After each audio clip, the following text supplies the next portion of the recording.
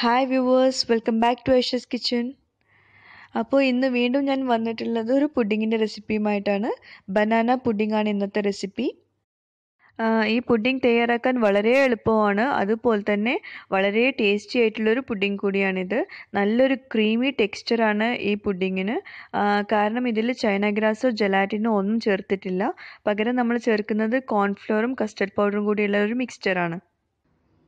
ഈ പുഡിംഗ് സെറ്റായ ശേഷം നമ്മൾ സ്ലൈസ് ചെയ്യുമ്പോൾ നമുക്ക് ഒരു ക്രീമി ടെക്സ്ചറാണ് ഈ പുഡിങ്ങിന് ഉള്ളത്. കാരണം നമ്മളിതിൽ ചൈന ഗ്രാസ് ജെലാറ്റിൻ ഒന്നും ചേർക്കാത്തത് കൊണ്ട് നല്ലൊരു ക്രീമിയാണ്. അപ്പോൾ ഇതെല്ലാവർക്കും എന്തായാലും ഇഷ്ടപ്പെടും. നല്ലൊരു റെസിപ്പിയാണിത്.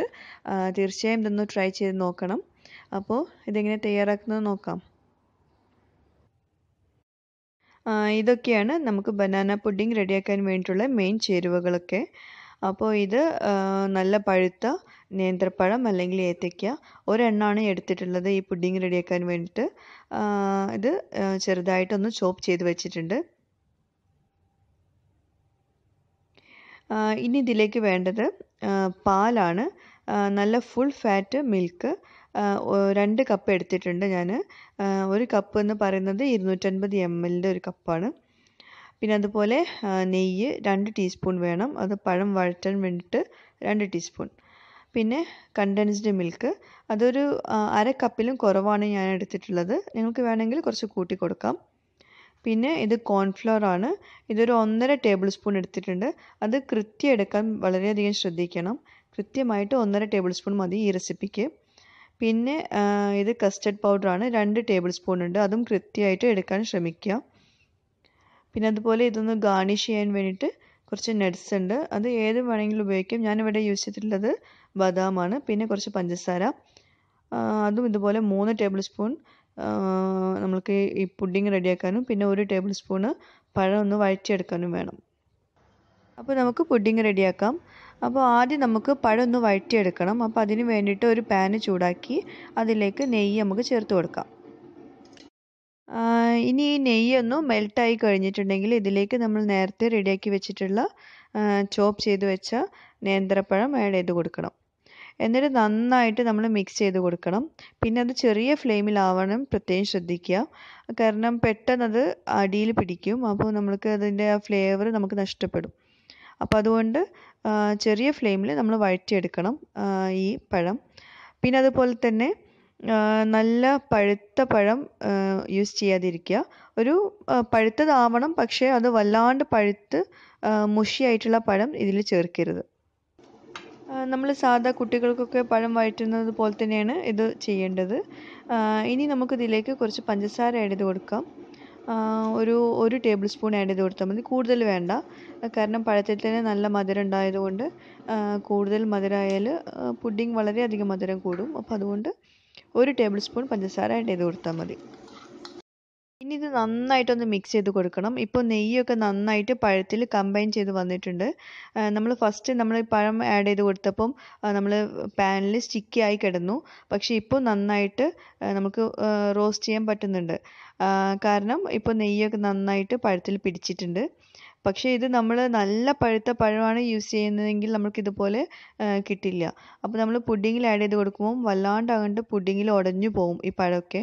അപ്പം പുഡിങ് ടേസ്റ്റ് ഉണ്ടാവില്ല. അപ്പോൾ അതുകൊണ്ടാണ് വല്ലാണ്ട് പഴുത്ത പഴം യൂസ് ചെയ്യേണ്ടതെന്ന് പറയുന്നത്. പിന്നെ വല്ലാണ്ട് ഇത് റോസ്റ്റ് ഒന്നും ചെയ്യേണ്ട, ചെറിയ ഫ്ലെയിമിൽ ഒന്ന് ചെറുതായിട്ടൊന്ന് വഴറ്റിയെടുത്താൽ മതി. പക്ഷേ പഴം നന്നായിട്ട് വേവും വേണം. ആ രീതിയിലൊന്ന് വഴറ്റിയെടുക്കുക.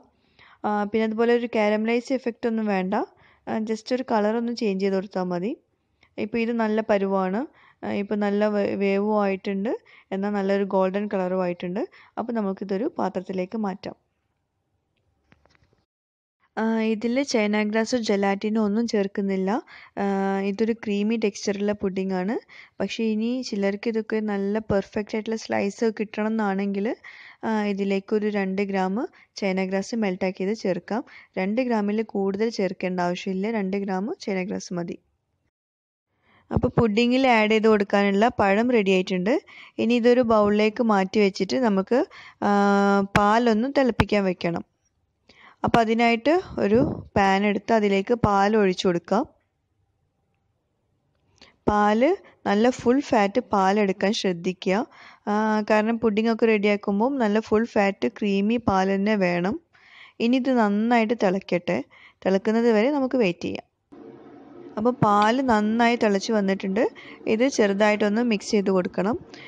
ഇനി നമുക്കിതിലേക്ക് കണ്ടൻസ്ഡ് മിൽക്ക് ഒന്ന് ആഡ് ചെയ്ത് കൊടുക്കാം. ഞാൻ 1/2 കപ്പിൽ കുറച്ച് കുറവാണ് എടുത്തിട്ടുള്ളത് ഈ റെസിപ്പിയിലേക്ക്.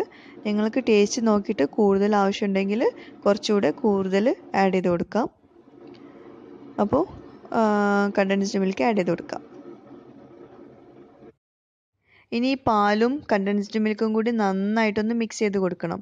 അപ്പോൾ അതിന് വേണ്ടിയിട്ട് ഒരു കൈ കൊണ്ട് നമ്മൾ കണ്ടൻസ്ഡ് മിൽക്ക് ഒഴിച്ചും കൊടുക്കുക, മറ്റേ കൈ കൊണ്ട് നന്നായിട്ടൊന്ന് മിക്സ് ചെയ്ത് കൊടുക്കുക.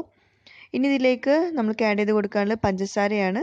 ഞാനൊരു 3 ടേബിൾ സ്പൂൺ പഞ്ചസാര ആഡ് ചെയ്ത് കൊടുത്തിട്ടുണ്ട്. നിങ്ങൾക്ക് വേണമെങ്കിൽ ടേസ്റ്റ് നോക്കിയ ശേഷം വേണമെങ്കിൽ വീണ്ടും ആഡ് ചെയ്ത് കൊടുക്കാം. ഞാൻ 3 ടേബിൾ സ്പൂൺ മാത്രമേ ആഡ് ചെയ്തിട്ടുള്ളൂ. കാരണം പഴത്തിൽ നമ്മൾ പഞ്ചസാര ആഡ് ചെയ്ത് കൊടുത്തിട്ടുണ്ട്. പിന്നെ പഴവും മധുരമുള്ളതല്ലേ, അപ്പം മൊത്തത്തിൽ മധുരം ആവണ്ടെന്ന് വിചാരിച്ച് ഞാൻ 3 ടേബിൾ സ്പൂൺ ആഡ് ചെയ്ത് കൊടുത്തിട്ടുള്ളൂ. പിന്നെ ഈ പുഡിങ് സെറ്റ് ആവാൻ വേണ്ടി നമ്മൾ ആഡ് ചെയ്ത് കൊടുക്കുന്നത് കോൺഫ്ലോറും കസ്റ്റർഡ് പൗഡറും കൂടിയുള്ള മിക്സ്ചറാണ്. അപ്പോൾ കോൺഫ്ലോറും കസ്റ്റർഡ് പൗഡറും കൂടി ഒരു ബൗളിലേക്ക് മാറ്റിയിട്ട് അതിലേക്ക് കുറച്ച് പാൽ ഒഴിച്ചിട്ട് അത് നല്ല ക്രീമി പരുവമാക്കി എടുക്കണം. ഈ മിക്സ്ചർ ആക്കി എടുക്കണം. ഞാനൊരു 3 ടേബിൾ സ്പൂൺ പാൽ ഒഴിച്ച് കൊടുത്തിട്ടുണ്ടാവും. പാലിന് പകരം വെള്ളം ഒഴിച്ച് കൊടുത്താലും മതി. ഇനി നമുക്കിത് നന്നായിട്ട് മിക്സ് ആക്കി എടുത്തിട്ട് ഒരു ക്രീമി മിക്സ്ചർ ആക്കി എടുക്കണം. അപ്പോൾ കസ്റ്റർഡും കോൺഫ്ലവറും കൂടിയുള്ള മിക്സ്ചർ റെഡി ആയിട്ടുണ്ട്. നല്ല ക്രീമി ആയിട്ടുണ്ട്. ഇനി ഇത് നമുക്ക് പാലൊന്ന് ചെറിയ ഫ്ലെയിമിലാക്കിയ ശേഷം ഇതൊന്ന് ഒഴിച്ചു കൊടുക്കുക. പിന്നെ അതിൻ്റെ കൂടെ നമ്മൾ നന്നായിട്ട് ഇത് മിക്സ് ചെയ്ത് കൊടുക്കും വേണം, അല്ലെങ്കിൽ ഇത് പെട്ടെന്ന് കട്ടിയാവും. അപ്പോൾ ചെറിയ ഫ്ലെയിമിലാക്കാനും പ്രത്യേകം ശ്രദ്ധിക്കുക. പാല് ചെറിയ ഫ്ലെയിമിലാവണം ഇത് ഒഴിക്കുമ്പോൾ. ഇനി ഇത് നന്നായിട്ടൊന്ന് മിക്സ് ചെയ്ത് കൊടുക്കണം. ഇപ്പോഴേ നമ്മൾ ഒഴിച്ച പാടെ നന്നായിട്ട് കട്ടിയായി വന്നിട്ടുണ്ട്. അപ്പോൾ ഒരു മിനിറ്റൊക്കെ ഇങ്ങനെ ചെറുതായിട്ടൊന്ന് നമ്മൾ മിക്സ് ചെയ്ത് കൊടുത്ത് നന്നായിട്ടൊന്ന് കമ്പൈൻ ചെയ്ത് വരുന്നവരെ നമ്മൾ മിക്സാക്കി കൊടുക്കുക തന്നെ വേണം. പിന്നെ ചൈന ഗ്രാസൊക്കെ ആഡ് ചെയ്യേണ്ടവർക്ക് ഈ സമയത്ത് ആഡ് ചെയ്ത് കൊടുക്കുക, ചൈന ഗ്രാസ് വേണമെങ്കിൽ മാത്രം. പിന്നെ ചൈന ഗ്രാസ് ആഡ് ചെയ്ത് കൊടുത്തിട്ട് എത്രത്തോളം ടേസ്റ്റ് ഉണ്ടെന്ന് എനിക്കറിയില്ല. കാരണം ഞാൻ ക്രീമി ആയിട്ടാണ് ഇത് തയ്യാറാക്കിയിട്ടുള്ളത്. അതുപോലെ തന്നെ ഇങ്ങനെ ക്രീമി ആയിട്ട് നല്ല ടേസ്റ്റ് ഉണ്ട്. അപ്പോൾ ഇതൊന്ന് ട്രൈ ചെയ്ത് നോക്കണം. ഇനി നമുക്കിതിലേക്ക് നേരത്തെ റെഡിയാക്കി വെച്ചിട്ടുള്ള പഴം വൈറ്റ് ചേർത്ത് കൊടുക്കുക. ഒരു 3/4 ഭാഗത്തോളം നമുക്ക് ചേർത്ത് കൊടുക്കണം. കുറച്ച് മാത്രം നമുക്ക് ഡെക്കറേഷന് വേണ്ടിയിട്ട് മാറ്റി വയ്ക്കാം.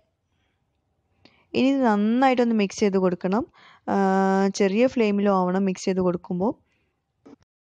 അപ്പോൾ ബനാന പുഡിങ്ങിൻ്റെ മിക്സ്ചർ റെഡി ആയിട്ടുണ്ട്. ഇനി നമുക്കിത് പുഡിങ്ങിൻ്റെ ട്രേയിലേക്ക് മാറ്റാം. നന്നായിട്ടൊന്ന് മിക്സ് ചെയ്ത് കൊടുത്ത ശേഷം വേണം ഇത് പുഡിങ്ങിൻ്റെ ട്രേയിലേക്ക് ഒഴിച്ചു കൊടുക്കാൻ, അല്ലെങ്കിൽ വല്ലാണ്ട് കട്ടിയായി പോവും. പലയിടത്തും ഒന്ന് കട്ടിയായി കിടക്കും നമ്മളുടെ കസ്റ്റർഡ് കോൺഫ്ലവർ മിക്സ്ചർ. അപ്പം പുഡിങ് ഒഴിച്ചിട്ടുണ്ട് നമ്മുടെ ട്രേയിലേക്ക്. ഇനി ഇതൊന്ന് ഡെക്കറേറ്റ് ചെയ്യണം. അതിന് വേണ്ടിയിട്ട് നേരത്തെ റെഡിയാക്കി വെച്ചിട്ടുള്ള പഴം വഴറ്റിയതും നട്ട്സും കൂടി ഇട്ടിട്ട് നന്നായിട്ടൊന്ന് ഡെക്കറേറ്റ് ചെയ്ത് കൊടുക്കുക. ഇനി ഇതൊന്ന് ചെറുതായിട്ടൊന്ന് ടാപ്പ് ചെയ്ത് കൊടുക്കുക ഇതുപോലെ. ഇനി നമുക്ക് ഡെക്കറേറ്റ് ഒന്ന് ചെയ്യാം.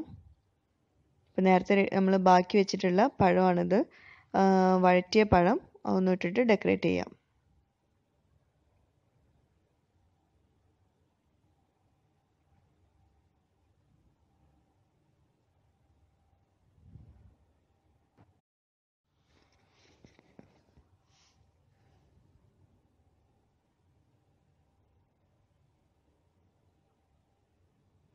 ഇനി നമുക്കിതിൻ്റെ മുകളിലേക്ക് കുറച്ച് നട്ട്സ് ചേർത്ത് കൊടുക്കുക. ഞാനിവിടെ ബദാമാണ് ചേർത്ത് കൊടുത്തിട്ടുള്ളത്. അപ്പോൾ ഇതൊരു നല്ലൊരു ക്രഞ്ചി ഫീലിംഗ് ഒക്കെ വരും ഇത് ഇങ്ങനെ ചേർത്ത് കൊടുക്കുമ്പോൾ. നിങ്ങൾക്ക് ഇഷ്ടമുണ്ടെങ്കിൽ ചേർത്ത് കൊടുത്താൽ മതി, ഒന്നുമില്ലെങ്കിൽ പഴം വഴറ്റി തന്നെ ചേർത്ത് കൊടുത്താലും മതി. അപ്പോൾ പുഡിങ് റെഡി ആയിട്ടുണ്ട്. ഇനി ഇത് ഫ്രിഡ്ജിൽ ഒരു 8 മണിക്കൂർ ഇത് സെറ്റാവാൻ വേണ്ടിയിട്ട് നമ്മൾ വെക്കണം. കാരണം ചൈന ഗ്രാസ് ഒന്നും ആഡ് ചെയ്ത് കൊടുക്കുന്നില്ലല്ലോ. അല്ലെങ്കിൽ ഓവർനൈറ്റ് വെക്കുക, എന്നിട്ട് നെക്സ്റ്റ് ഡേ സെർവ് ചെയ്യാം. അപ്പം നമുക്ക് ഈ ബനാന പുഡിംഗ് ഒന്ന് കട്ട് ചെയ്ത് നോക്കാം. കണ്ടോ ഇതുപോലെ നല്ല ക്രീമി ആയിട്ടുള്ള പുഡിങ്ങാണ്. വളരെയധികം ടേസ്റ്റുള്ളൊരു പുഡിങ്ങാണ്. വളരെ സിമ്പിളുമാണ് ഇത് റെഡിയാക്കാൻ. അപ്പോൾ ഇതെല്ലാവരും ഒന്ന് ട്രൈ ചെയ്ത് നോക്കൂ. എല്ലാവർക്കും ഇത് ഇഷ്ടപ്പെടുന്നുള്ളത് ഉറപ്പാണ്. പിന്നെ അതുപോലെ ചൈന ഗ്രാസോ ജെലാറ്റിനോ ഒന്നും ആഡ് ചെയ്ത് കൊടുക്കാത്തത് കൊണ്ട് കുട്ടികൾക്കൊക്കെ കൊടുക്കാൻ പറ്റുന്ന നല്ലൊരു പുഡിങ് കൂടിയാണിത്. തീർച്ചയായും ഇത് അവർക്കൊക്കെ ഇഷ്ടപ്പെടുന്ന ഒരു പുഡിങ്ങാണ്.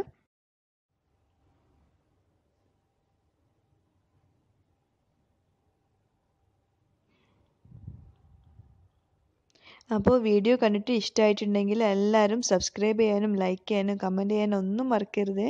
അതുപോലെ തന്നെ നിങ്ങളുടെ ഫീഡ്ബാക്ക്സ് സജഷൻസ് ഈ റെസിപ്പി റിലേറ്റഡ് എന്തും നിങ്ങൾക്ക് കമൻറ്റ് ബോക്സിൽ ചേർക്കാവുന്നതാണ്. അപ്പോൾ എല്ലാവരും കമൻറ്റ് ബോക്സിൽ കമൻറ്റ് ചെയ്യുക. Okay, thank you.